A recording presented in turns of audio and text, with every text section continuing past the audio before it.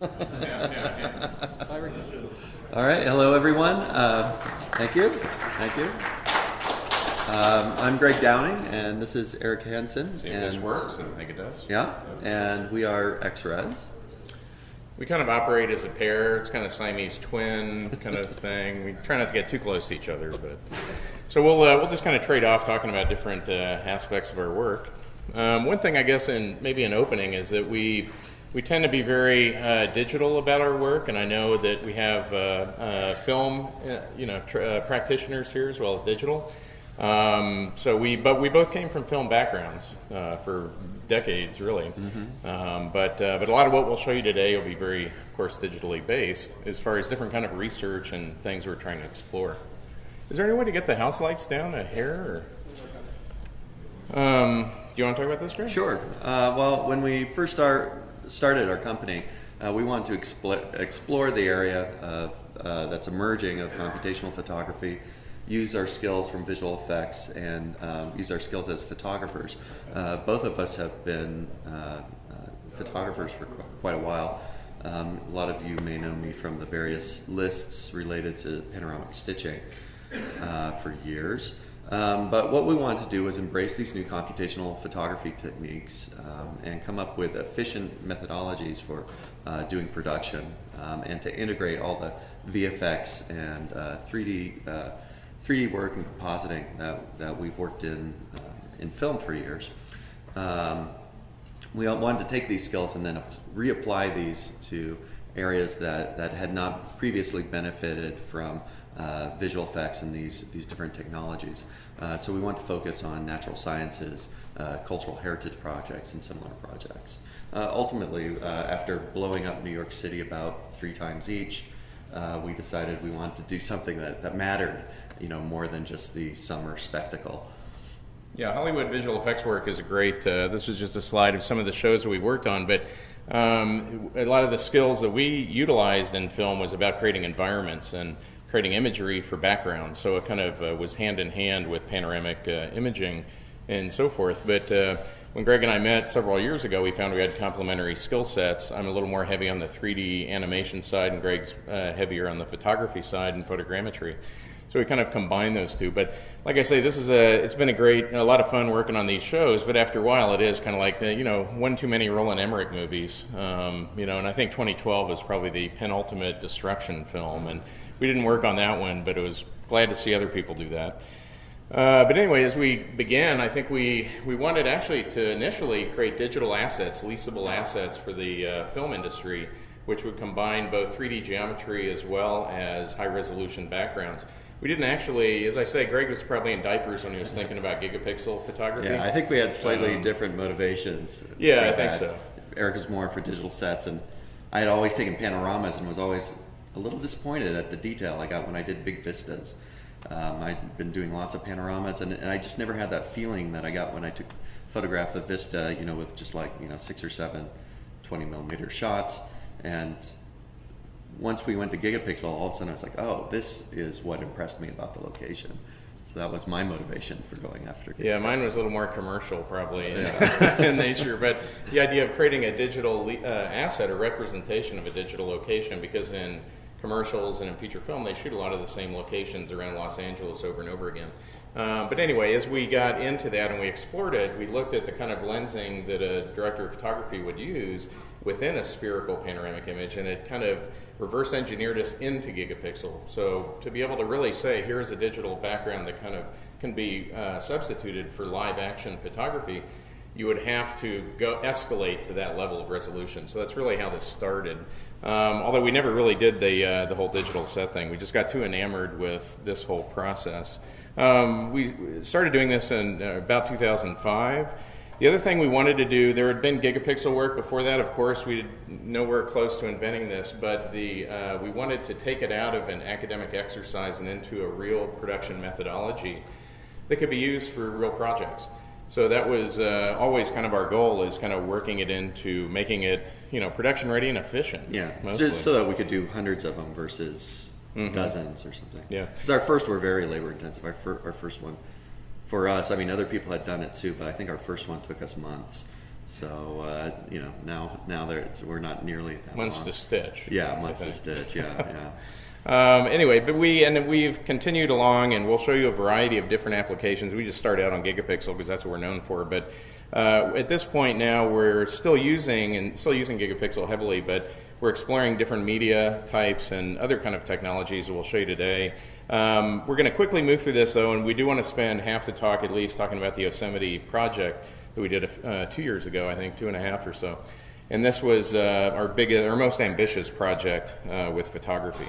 Our biggest image is a measly 12 gigapixel compared to the beautiful Paris image out there, and you know, so we haven't engaged in this this biggest picture of the world thing, but it's great to see that now there's some really magnificent images coming online.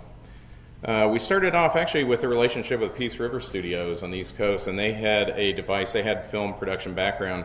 They also came out of MIT Media Lab, and they developed this motion control rig. It was actually designed for a dolly system, pan tilt head, but because they were, again, kind of more of an R&D company, they developed it where it could be used for still photography and be able to be indexed around a sphere.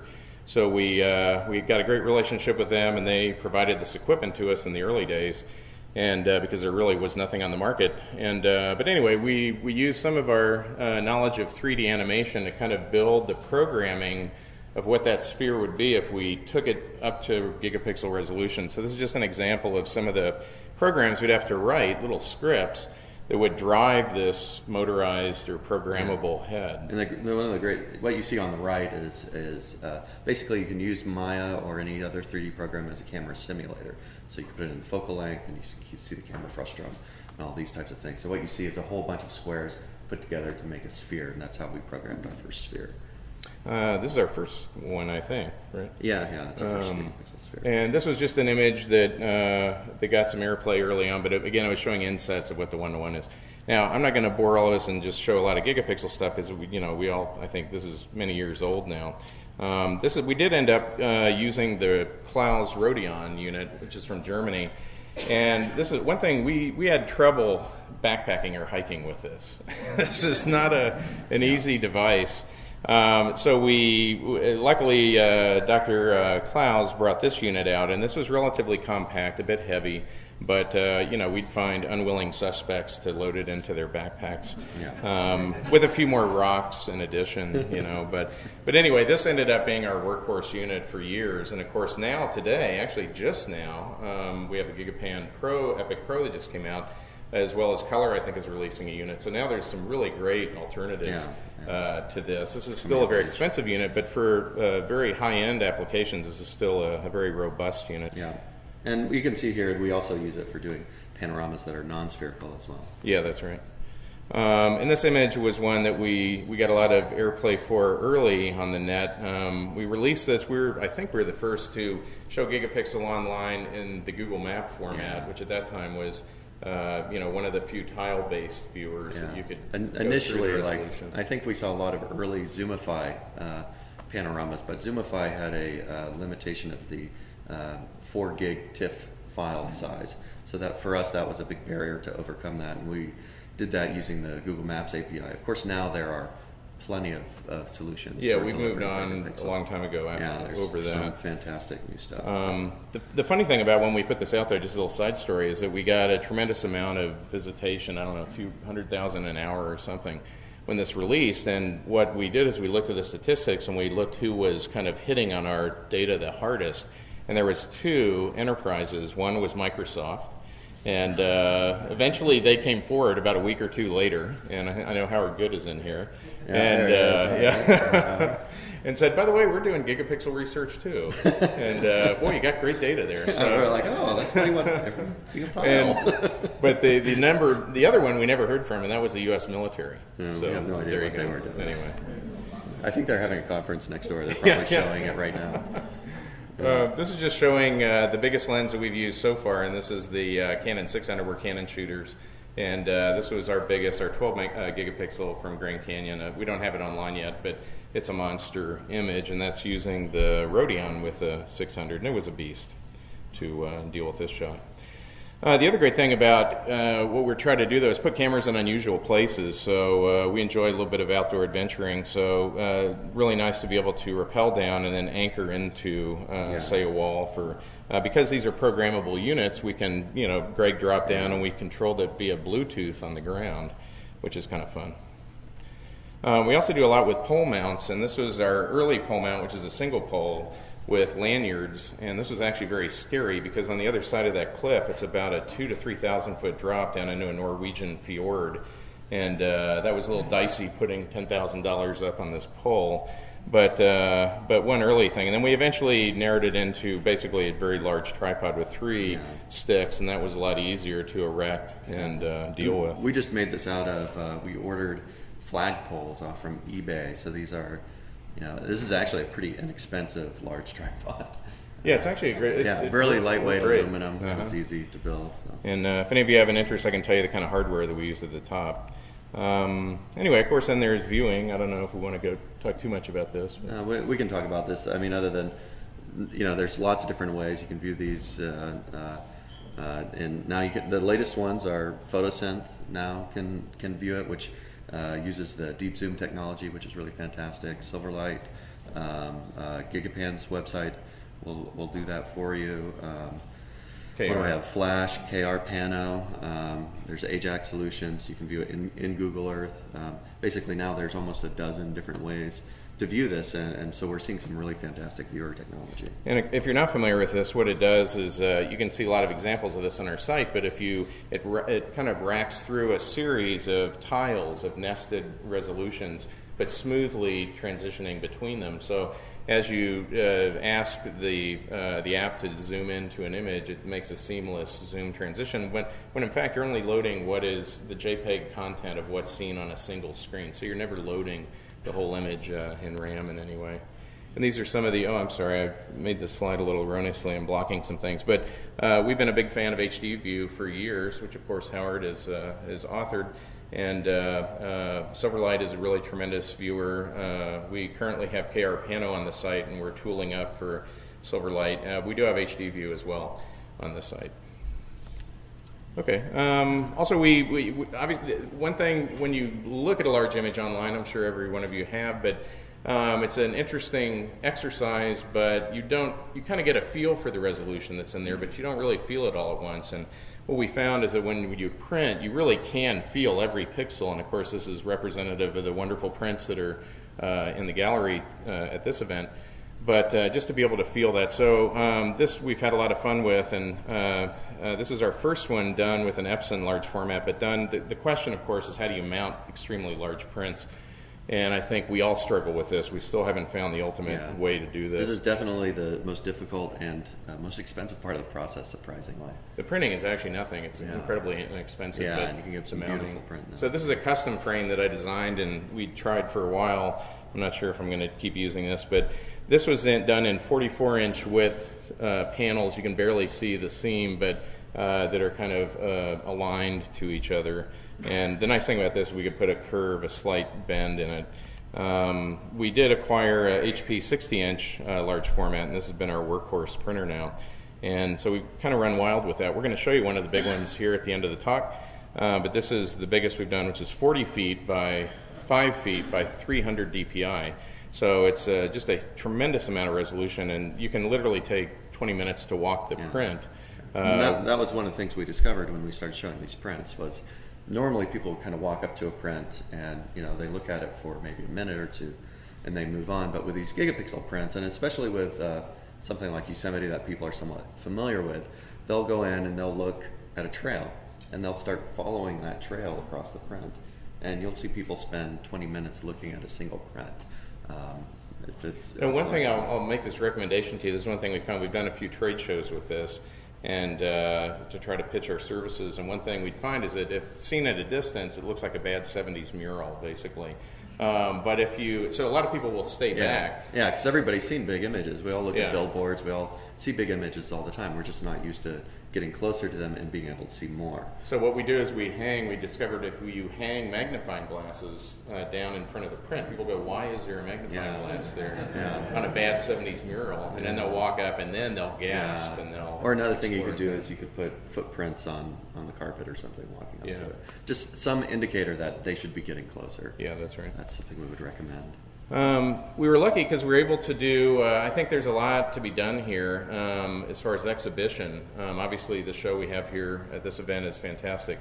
But to do a gigapixel show, I'm not sure if this is the very first one, but we did this last year in Norway. We do a lot of work over in Norway.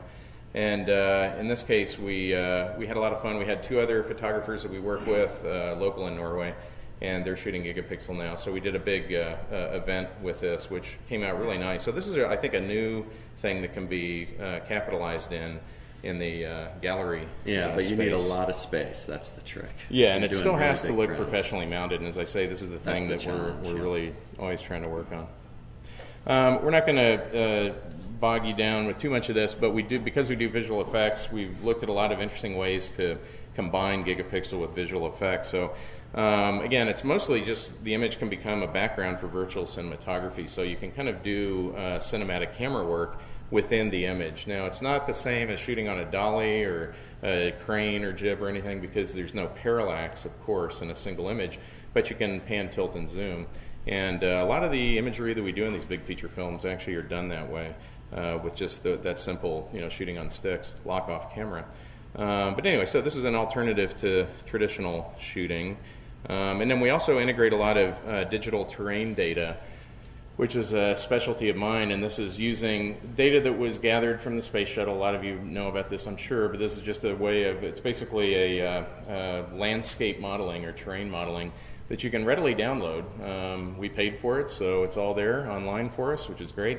And we have ways of taking that grayscale image and bumping it up into a 3D model. And of course, when you do that, by itself it's great, but then what if you merge it with a gigapixel image? So here's just a section of a gigapixel, and then there's the 3D data that's been registered with the background. And of course, once you do that, it can open up a lot of things. This is within our 3D software, and it's just showing how in the process of aligning, where you have this low-res representation of the terrain and eventually going to match into the background. Of course, once you do that, you can do all kinds of unethical things, like change the weather or do anything to this. We gave this talk to the local Sierra Club in Los Angeles once, and we had a lot of people gasp. Yeah, a lot of hissing when we talked about changing the weather. But nonetheless, from a visual effects standpoint, this is kind of part and parcel of what you would do. The interesting thing is, like, if you flood this with artificial water, as you raise the water line, it'll find the shoreline properly, because it's actually a hybrid image now. There's 3D behind the 2D. And that's kind of intriguing anyway. And then we'll show you our little demo reel, a little animation reel at the end, and that'll have some of this time lapse in there, and you'll see it'll look like a very large dolly move going into this time lapse. And what we're actually doing is we're mapping it to the 3D terrain and then making new camera moves, and that's, I think, not been done, so that's kind of fun. Okay, you want to talk about full? Yeah, sure. So we've also been, as I heard the reference that there are spinners and framers in the audience today. So this is something that will probably be especially of a special interest to the spinners, the people who do full spherical imagery, because there's this emerging format that's called full dome theater. And in this format, they're primarily converted planetariums, where the planetarium has been converted. They've removed the old star projectors from the center of the room. They put seats in there now. And then they take a whole series of cinema quality video projectors, and they'll stitch multiple video projectors, same way we stitch images, onto the inside of the dome. So then you have a hemispherical space where you can see all the way around you, but you've got really high quality, high resolution imagery wherever you look. And it's really the ideal way to look at a spherical photograph. It gives the strongest sense that I've ever experienced of being there, being in the place. So there's a great opportunity now to create films and interactive experiences for these dome theaters. Let me inject one thing. It may be actually the antithesis to the framer, because there's no frame there is anymore. no frame. It's really just bringing you back experientially to where you shot, which maybe some thought about that. Right. So this is what you're looking at is a stereographic projection of a spherical image taken inside a dome theater during an interactive presentation. So we're interactively navigating through the panoramas, taking questions from the audience, zooming in on different portions. Here we've got, this is a way we visualize the panoramas inside our 3D package, inside Maya. And then this will, well, do you want to show it now? I guess we could just show a few seconds of this now. This is so anyway, we got started, we were in partnership with a photographer, Vance Howard, who's a very excellent pano photographer from Boulder. And he's a big Grand Canyon river rat, as it were, and really wants to create a film talking about the conservation of the Grand Canyon and the great, fight that was fought in the 60s for that with David Brower and others. So we've partnered up with him to do this film, and we're seeking funding, seeking support. So it's kind of a long road, but we're doing a lot of great little tests along the way. And anyway, so we created. We said, well, let's just take some of our existing photography and do a test short just to see how the production's going to go. So we did this thing. We ended up kind of calling it, giving it a title and submitting it to a film festival. It's not terribly narrative, but there's some interesting imagery on here. And what I can do you want to talk about the flash player? Sure. So we've been using KR Pano, and one of the features in the beta of KR Pano is spherical video. So you can actually put video in there and interactively navigate it. This is on our website, by the way. You can come and look at any of these on our website. And you're going to show that one first? Okay. Yeah, I'll show you just to show the concept. So this is actually another project we did. So you can see that he's interacting with it on our, this is off our website. Now this is equirectangular imagery, but you're seeing it animated. Yeah. But the nice thing is we can change perspective on the image as we go and interact with that. So this is a new feature in KR, which is just terrific. And what you're looking at, this is just a brief aside here, this is a virtual reality project we did for the national parks to help tell the story of the Wright brothers, one of the early flights of the Wright brothers.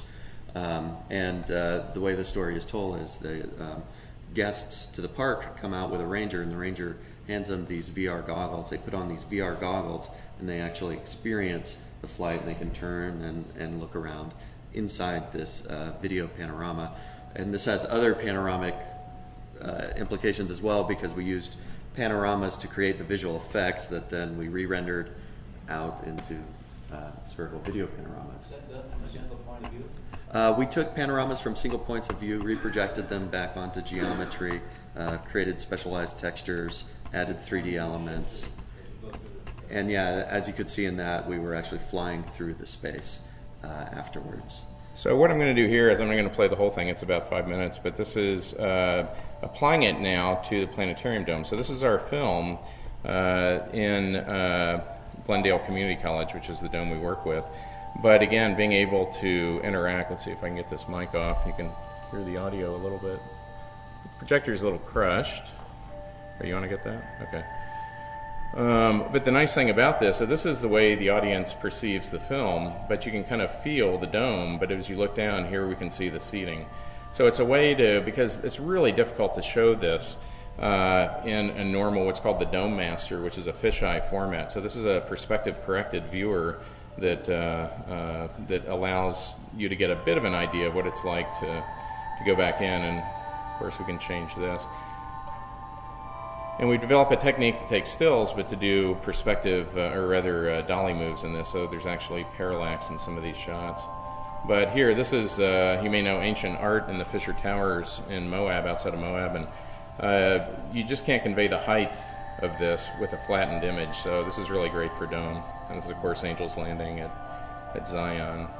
And this has a tilt on there because it is a horizontal dome, so we artificially tilt the horizon up, etc. But this is really just a transition between many different panoramic images. But again, I'd offer this to you because if you have spherical imagery, this is a very direct application of it in a new and kind of powerful media. Okay. Anyway, this So is on our website if you want to look at it. Almost the entire film is made up of spherical panoramas, and a lot of that kind of re-projected onto geometry. So we looked at the panorama, we recreated the geometry that you could see in the panorama, and then if you could think the same way you might take a slide and project an image, in 3D it projects the image back onto that geometry. And that allowed us to do things like move the camera to make it a little more dynamic. And QuickTime, you know, is just not enjoying Windows a whole lot these days. I'm going to try to kill this off. These are downloadable at your website. Yeah, you can look at all this. I was going to show you the, let me just Dome restart Master. this. The Dome Master, which is again, but I'm afraid to with Windows. So let's go back to the slides. But nonetheless, yeah, it's a very different appearance, and it's really hard to understand. Again, it's just hard for most people to read a fisheye image and know how that will translate into dome theater. You want to talk about your China Yeah, thing? sure. So recently, so this area of dome theater is advancing really rapidly. So the world's, and a lot of it is happening right now in China. It's really incredible what's happening there. They've got the world's highest resolution dome theaters. All three of the world's highest resolution dome theaters, all of them are in China. And that's 8K by 8K, so it's just a monumental. 8,000 pixel by 8,000 pixel dome. So they've got something like 53 megapixels projection. I think that's right. I think it's 53. So that's going up at 60 frames per second, or up to 60 frames per second. We rendered ours at 24. And in addition to that, in Macau, which this is the dome theater in Macau. It's an IVRPA building. They're also doing it stereoscopically. So they have twice the number of projectors, you wear 3D glasses, you see the whole thing in stereoscopic 3D. They've built these incredible domes now, but they have no material to show in show off this really incredible projection environment. So we were invited to do a kind of a special test case with our film, because everything we shot was based on panoramas that are actually much higher resolution than that. It was very easy for us to kind of just reproject a higher resolution image, and because we had the geometry, we could do the stereoscopic offset. So we did a single shot out of our film in this 8K format and went to China to show it. Great. Let's get to Yosemite in a second, but real quick, there's another thing that we've kind of branched into, and this is more for cultural heritage work, which we have a passion for, but this is using two things: multispectral imaging, which is infrared and other ways to alter a spectrum, and then also reflectance mapping, otherwise known as PTM. The geek term for that is polynomial texture mapping, but I would never say that in a talk like this. But do you want to describe that, Greg? Sure. Well, here's talk about this is just the D-stretch first. Sure. So this is an application called D-stretch, and this is used for cultural heritage research. And it actually is working with a color image, and it takes the matrix, it creates a matrix lookup table of the color that allows you to basically see more detail that is captured in the color, but the human visual system just doesn't pick up, so it allows you to kind of manipulate color. So if any of you are interested in playing with rock art, this is... yeah, and the nice thing about this is you can see the different types of dye that was used, so it can extract that from what you would think would be normally a monochromatic application. And then also this is the Sinbad panel, of course, in Utah. And this has had a lot of weather degradation on the left side from a water runoff adjacent. So it's really eroded one of those figures, but now D-stretch can really recover that. So in any kind of, and this is a freeware application. It's written by John. I think I have his name somewhere. I forget. But a tremendous little piece of software. But this is the kind of the main thing we've concentrated on. This is called PTM. Okay, so this is the PTM capture technique. So the capture technique for this is to take basically hemispherical lighting, and it's important that you keep the light the same distance from the subject for all of the photographs. That's why there are two lasers attached to the top of the flash. But we take basically a series of hemispherical images, and you can see there's in the lower right-hand corner there's a little 8-ball that we use to extract the position of the flash when we took the photograph. And this allows us to relight the image virtually after the fact. So this is very powerful for people who are researching rock art. Okay, and also we can change the surface material. So now we change it to a specular material so that we can see more detail in the carvings. But what this allows researchers to do is they can do the same thing they would do at a site, because one of the ways that they will work is that they'll come to a location at night when there's no competing light, and they'll hold a flashlight at an extreme angle and just kind of move it so that they can see because some of the carving will be really worn out. It takes a lot of work to see that detail. This allows you to do it virtually. You can also magnify the image more than you could do it in real life, and you can allow thousands of researchers from all over the world to simultaneously do this, because there's also a Java web applet. We have some examples on our website of this, so that you can kind of have lots and lots of people looking at the same work and comparing notes. Yeah, so that same demo is online, you can play with. And that's that research, actually, we got to give credit, is Tom Malsbender at HP Labs. Yeah, and we've worked with Cultural Heritage Imaging. Yeah, in San Francisco. Yeah, in San Francisco on that as well. Okay, we do a lot in HDR, as I know many of you do. There's really probably not a lot to show you that you may not have tried here, other than we just try to really max out our resolution and capture. We do use it for computer graphics, and Christian Block is going to talk all about this in his lecture tomorrow, as far as the ways you can integrate it into visual effects work. But this is a synthetic image, it's a panoramic background, but used with virtual camera work in a CG car, but then lit by the same panoramic HDR image, and we can get really high resolution reflections onto the rendering of the car, which is really great for automotive. Probably not a lot of other industries, but definitely automotive. Mostly for CG work, they don't need really high resolution, but anytime you have something that's highly reflective, close to screen, you're rendering in high resolution, that's when the resolution of HDR will be important. Okay. Again, moving along, I think we have one more thing and then Yosemite, but this is another thing that Greg, of course, specializes in photogrammetry, recreating geometry from images. And there's a new type of this using photosynth and basically, what do you call it, the high density? Yeah, so photogrammetry, you can either take a small number of photos, and, well, at least the way it exists right now, there's two techniques. You either take a small number of photos and do a lot of manual work to make those kind of mesh together and build up your 3D geometry and reproject the imagery, or there's a new emergent. You can also do this from panoramas, which he's going through right now. That's a panorama of a location. This is the 3D model recovered from it, textured with a photograph viewed from the outside of the building. But it's basically a technique to take photos of subject from multiple angles and recover models. Now there's some new technology with programs like photosynth where this happens automatically, and it can also deal with large numbers of photographs. So it's kind of separated into this sparse photogrammetry and this dense photogrammetry idea, and I'm sure at some point they'll kind of all be one thing. Okay, well, we got about 20-25 minutes to talk about Yosemite. So this was a project that came up a few years ago as a bit of a dream project, actually, because we love Yosemite. We shot some original images there in gigapixel, and we just couldn't get enough of shooting it. And then we got contacted by, as we began to put some of those images online, we got contacted by a geologist who's hired by the park. He resides in the park, and Greg Stock, and his mission is to study rockfall events. One thing that, if I go forward here and show you, Yosemite is not a real safe park, actually. And I've never really thought about this until we got in this project, but this is all recorded rockfall, and there's other geologic images you can look at that show you the extent of the runoff and so forth. But there's been a number of visitors killed over the years, so it's a pretty hazardous type of park. But again, when you have a lot of hanging cliff walls like this, it's to be expected.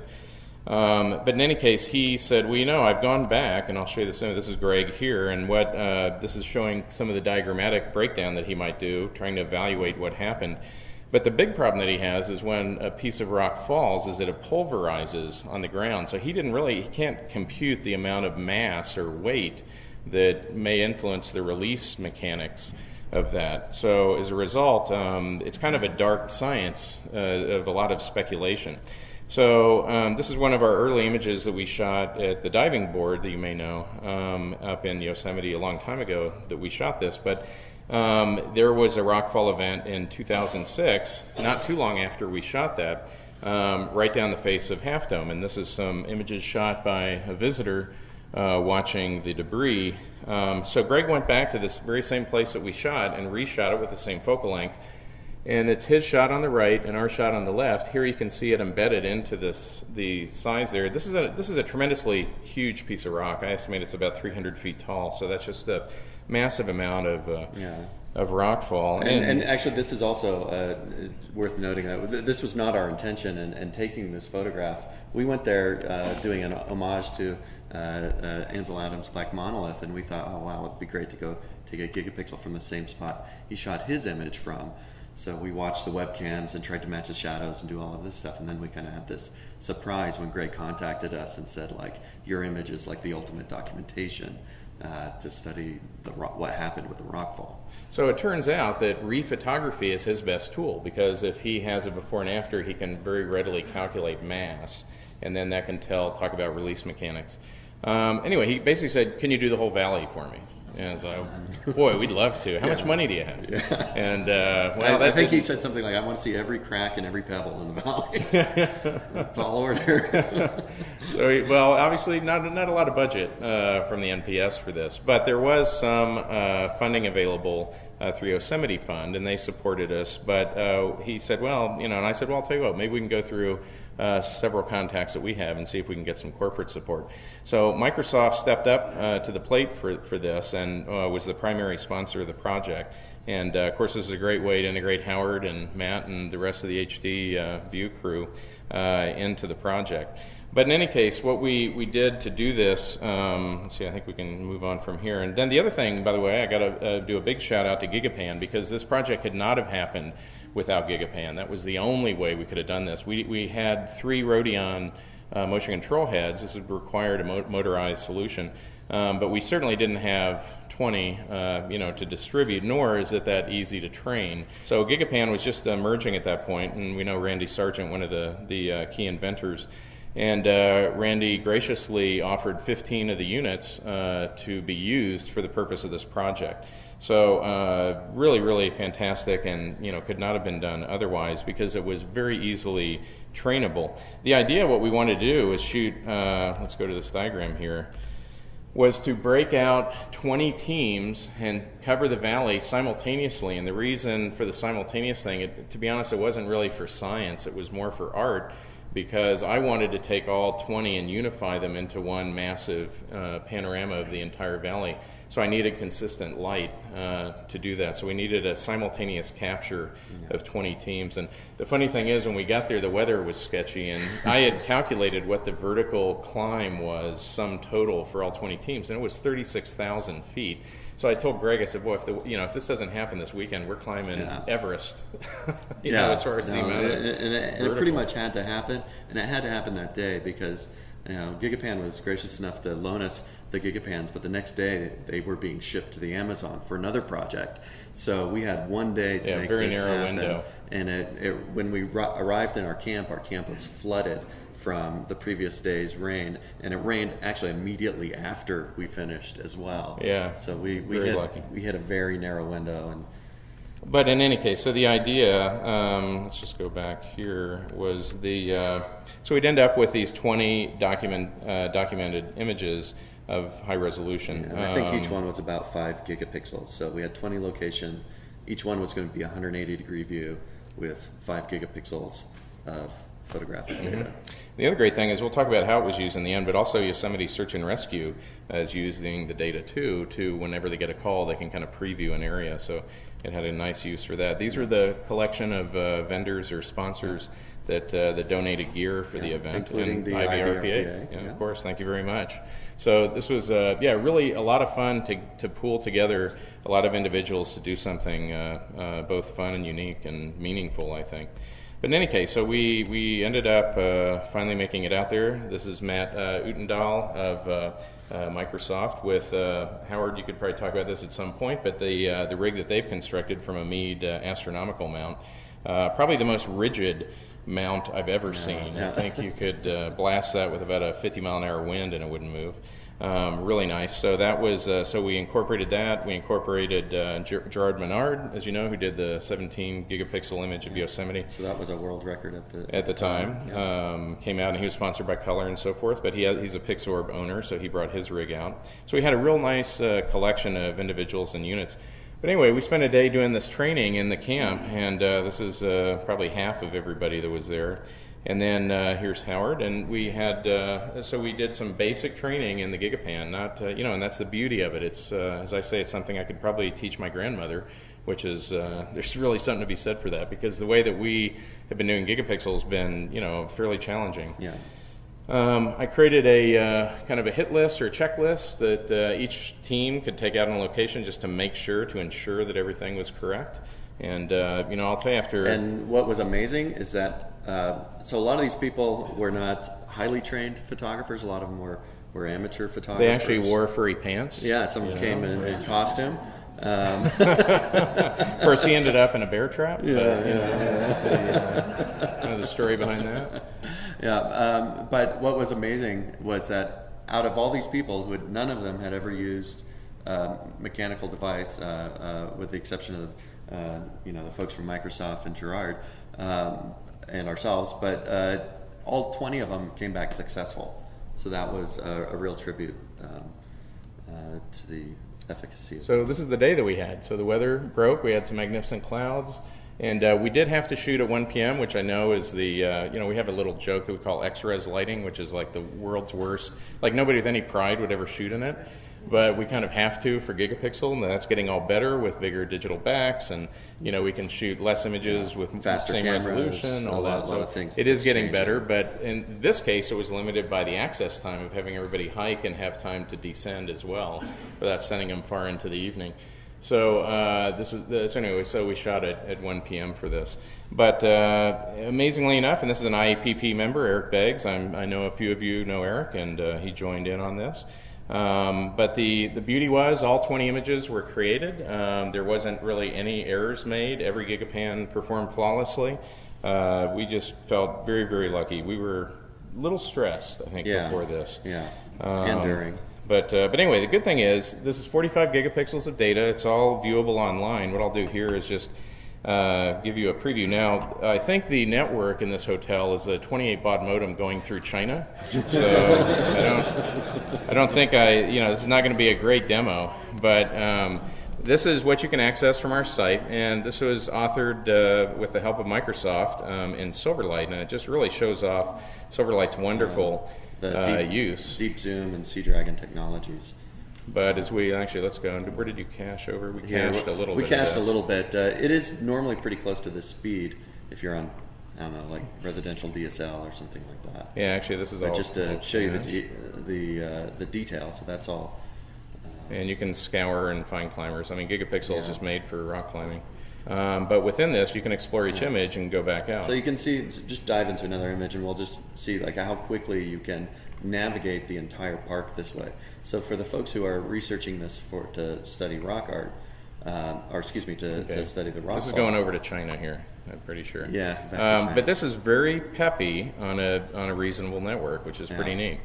But what's great about this is because it's all in one single zoomed view, we can easily look at any part of the park from multiple angles in seconds. And this is what the researchers find really valuable for using this as a documentation tool. So anyway, this is kind of the end result of that effort, but we weren't done yet. So I'll close that out, and I'll just show you one last little thing on here. I want to have time to play our reel. Anyway, this was where we kind of did the art part. We did the science part. Now it's time to do the art. Yeah, technical art. Yeah, very, very technical art.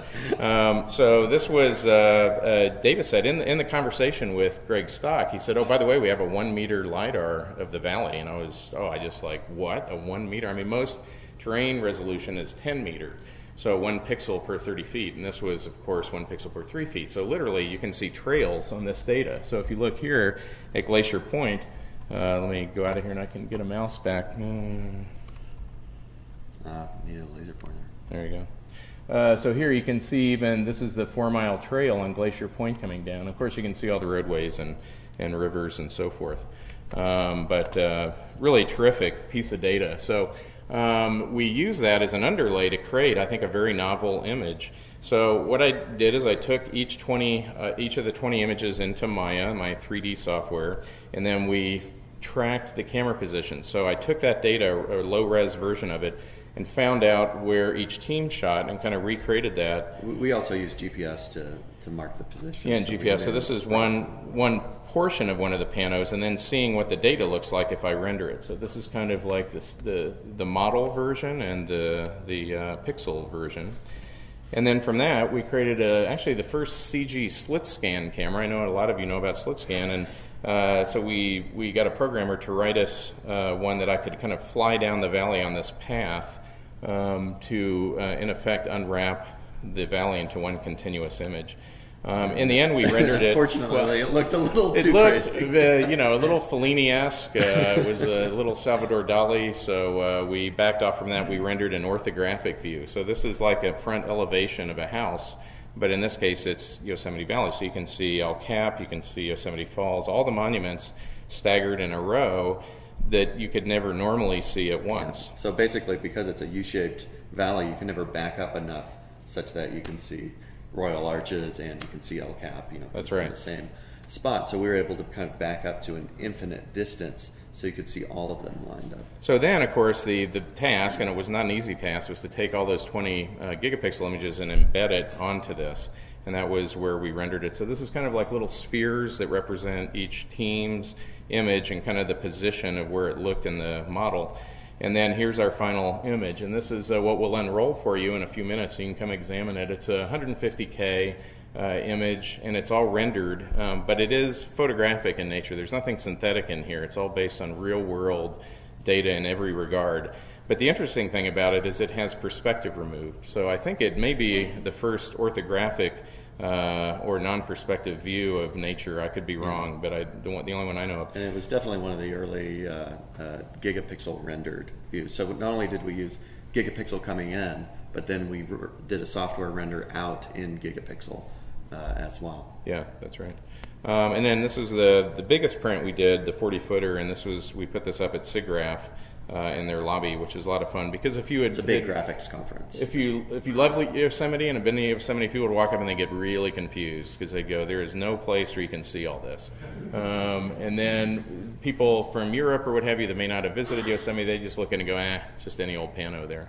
So it was an interesting reaction that we got from different people. But a lot of fun, and we've shown this to rangers and so forth. I was wondering what the date of your picture was. The date? It's in May. It was in May as Memorial Day, I think. I'm pretty sure in 2008. Yeah, that's right. Yeah, you might be in it if you were there that day. Yeah, that's right. Well, anyway, one last little bit of this. We weren't quite done, and this was the one last thing we wanted to do. Now, I used to fly these years ago. I was a competition pilot and all that. Don't do too much of this anymore, but anyway, Yosemite has a wonderful, it's probably the penultimate place to fly a hang glider.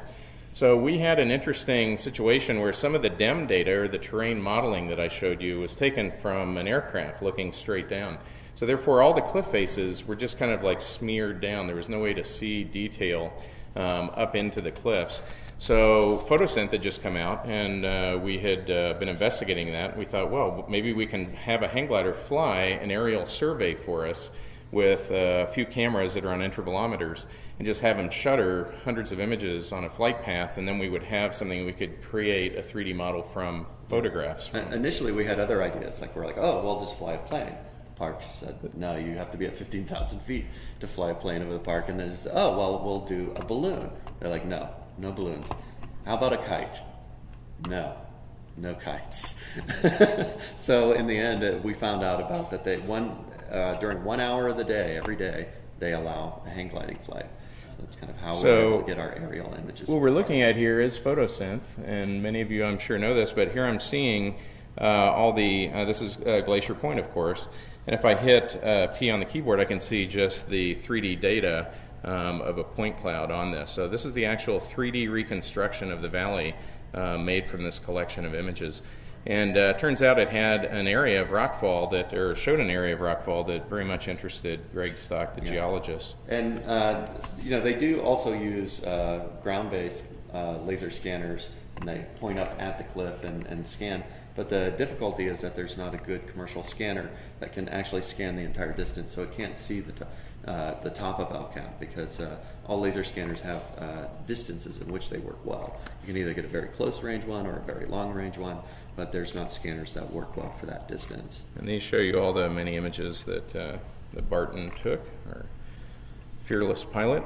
But in any case, so let's we're almost out of time, so let's move on to the last. And anyway, that's pretty much it on this. The good thing about it in the end is that, well, it's not good. Actually, I don't want to say it's good. Well, it's good for die. Fortuitous thing is that there's been 3 major rockfall events since we did this project, and every one has been, according to Greg Stock, very beneficial. This one actually closed down 300 structures at Curry Village, so if you can't get a campsite there, you can blame us, I guess. But and Curry, as you may know, is a very actually hazardous place to stay because it's right under the highest incidence of rockfall in the park, and there's an effort underway to get Curry Company to move it, which probably needs to be done. But in any case, this was one that happened just a few months after we completed, and this was the most destructive rockfall in Yosemite history.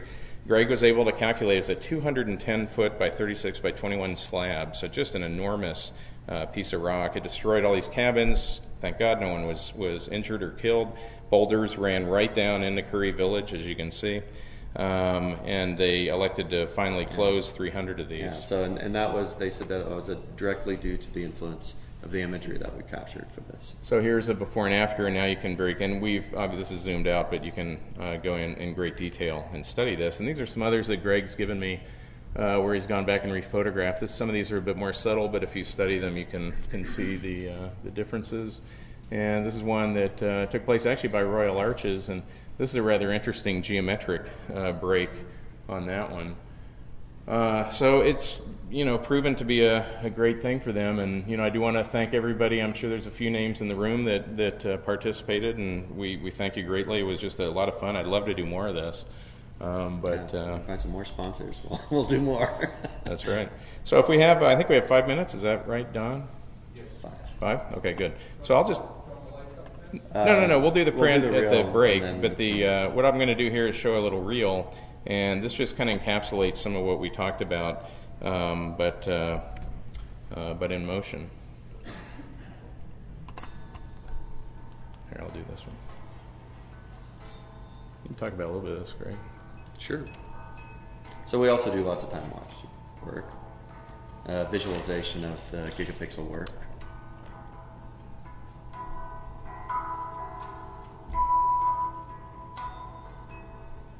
So this is an early study from the Pixorb.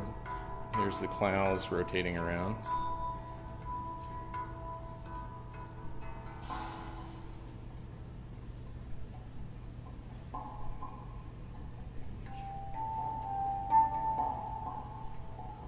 Now, one thing. Well, go ahead. Yeah. So this is on the Microsoft Surface. This was kind of a new thing right about the time that our project came out. So Microsoft was very keen to get this on the Surface as a demo, which we thought made it a fantastic demo. It was so much fun to just use that pinch and squeeze technique to zoom into the image.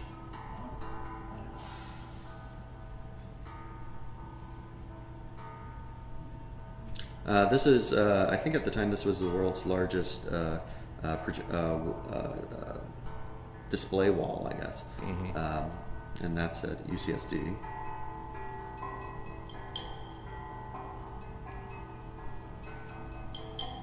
And you can see the flash with the lasers that I mentioned before.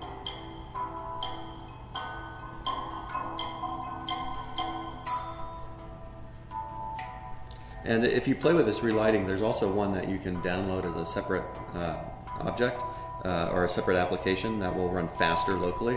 The Java applet that you'll find on our website is a little slow. This is some dome theater work. This is from Tikal, Guatemala. This is from our Crossing Worlds film, so we're revealing the geometry with that little flash of a mesh there. And some of the CG work we've done, using panoramas as backgrounds and for lighting. And we got lucky on this day. It was a stroke of luck on that.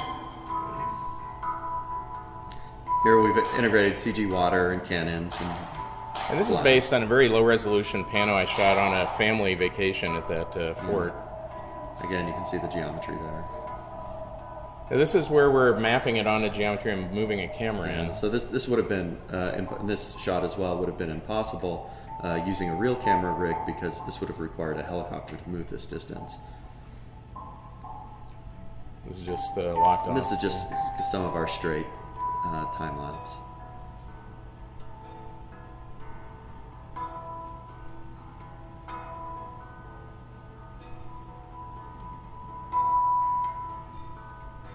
This is a shot that I did for an IMAX called Magnificent Desolation, and this is involved a lot of stitching of Apollo 15 panoramas that they shot with Hasselblads, and then we mapped those and put them on 3D geometry so you could actually fly through that trench called the Hadley Ryle, which they only looked into. This is just kind of a standard CG shot.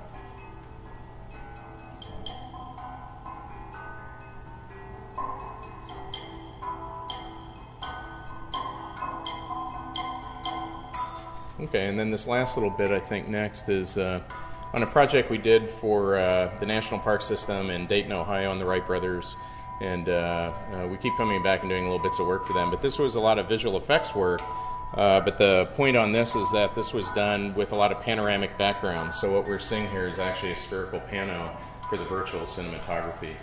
This is live action because we have the actor, but a lot of the other backgrounds are panoramic in nature. This is a pano, and a pano here. This we shot green screen. There's a group of enthusiasts that build these aircraft and try to fly them, so it's kind of scary. But we happy to have that. And this is an all CG shot, and then done with panoramic in assistance. I don't think they have that climb rate actually. But we took some liberties. Okay, great. Okay, good. Lastly, I think when there's time during a break, there's not time now, right, Don? Well, we're breaking for 15 minutes. Oh, right? yeah, we'll end. we've got a couple at the minutes? break. Okay, yeah. well, why don't we bring up the house lights? And we brought the rendered view that is the combination of all of the gigapixel images. And we brought a big print. This one's 30 feet. This is the baby one, but it's 30 by 3. This is not the full size, but it's pretty big.